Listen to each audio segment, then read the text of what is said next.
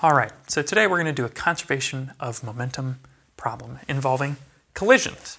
We've got here a softball and a baseball, and they're going to run into each other. So we got somebody, I don't know, they're maybe making one of those trick shot videos. They throw the softball, and then after they throw the baseball a little faster, and they want it to hit the softball. And we're going to do a calculation to see what happens. Okay.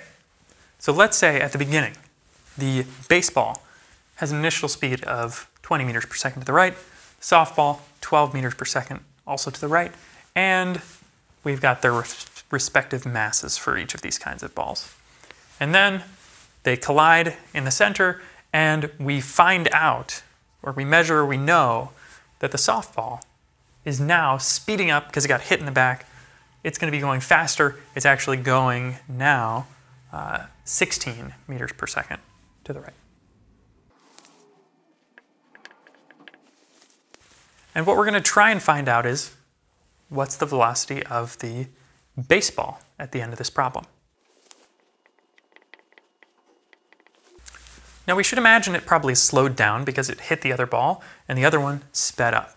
And that's what we're going to find out here in just a bit. But we're going to start off by using conservation of momentum. We're going to say the momentum at the beginning is going to be equal to the momentum at the end. Those two are going to be equal. Let's get started with that.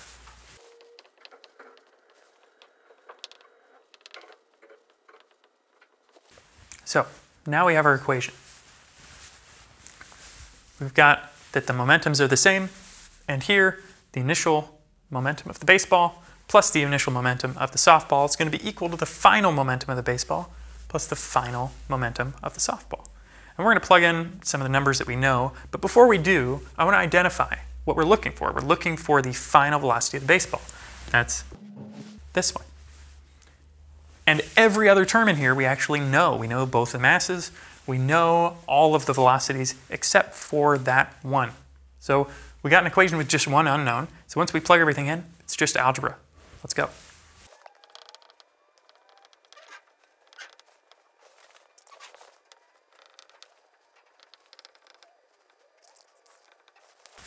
So there we go. Everything plugged in.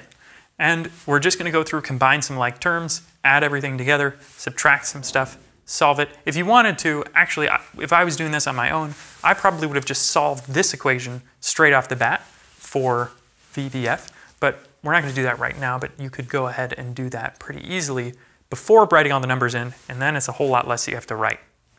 But let's give it a go.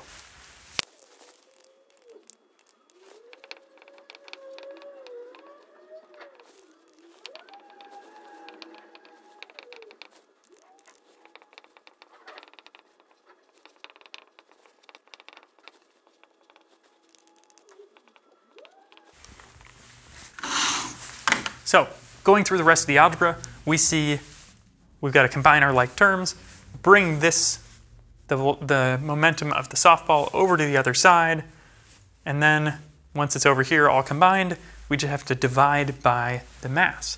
And once we got it all said and done, we find that the velocity of the baseball is going to be 14.48 meters per second. It's going to be following behind the softball a little bit slower.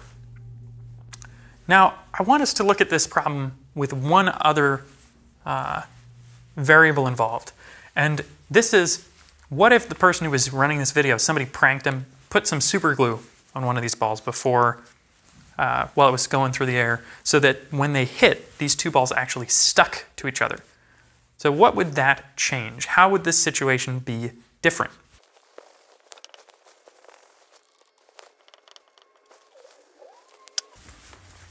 So I've redrawn some of this. We know now they're actually stuck together, moving together.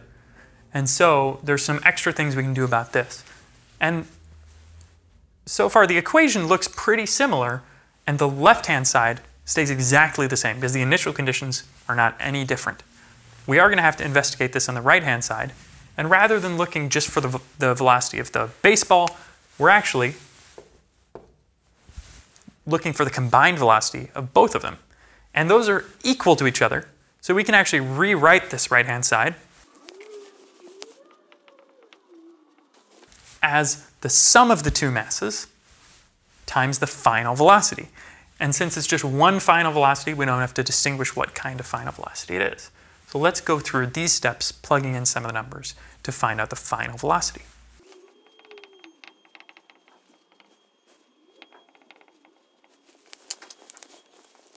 All right, so we see here that it's just the total mass times the final velocity. That's going to be our final momentum, and that's going to be equal to the original momentum, our initial momentum.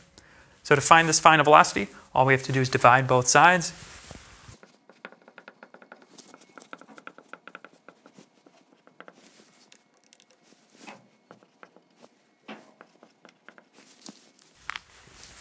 By this mass, and then we get to the end here that the velocity final of both these balls together is going to be 15.36 meters per second. So overall, this problem is actually a little easier, the second part, because we actually get to combine some of these terms together when stuff collides and sticks.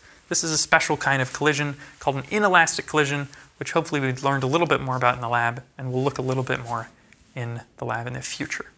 So we'll get some more practice with these kinds of problems.